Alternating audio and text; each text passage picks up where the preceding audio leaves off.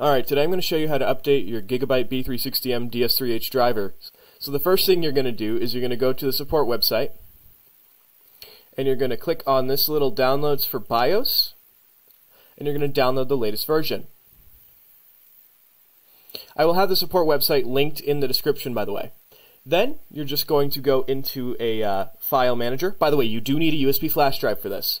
You're going to go into your downloads, you're going to click on this, and you're going to go into this. Then you're going to go onto your flash drive, which I'm just going to delete all the content off real quick. Alright, you're going to go onto your flash drive, make sure to format it. You can just right click, format, give it a name. I'm just going to name it BIOS. Hit OK. It only needs to be a quick format, it doesn't need to be perfect. Close that out, and now you have a little flash drive called BIOS. So you're just going to grab all this shit, drag it right in there. So what it's just done is that it's extracted the files into here. The autoexec.bat will disappear. Do not worry. There's nothing wrong there. I was also a little bit scared.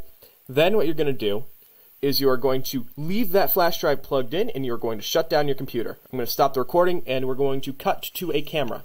Alright, so the video quality just got substantially worse. What you're going to do is you're going to restart your computer. You can just, do it the normal way. Then, obviously you gotta wait for it to restart there. Then you're gonna spam the crap out of the end key.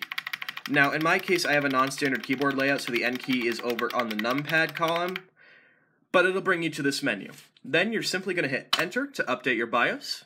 You're gonna click on this, and then you're gonna hit enter.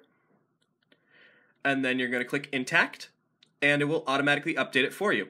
Now, in my case, I just updated, so I'm kind of updating to the exact same version, so it's going wicked fast. But I updated from BIOS version F5 to F17, and it only took like 5 minutes. And that's how you update your BIOS on a Gigabyte B360m DS3H. Thank you very much for watching, and I hope I didn't waste 11 minutes of your time like the fucking video I linked this video on. Have a nice one.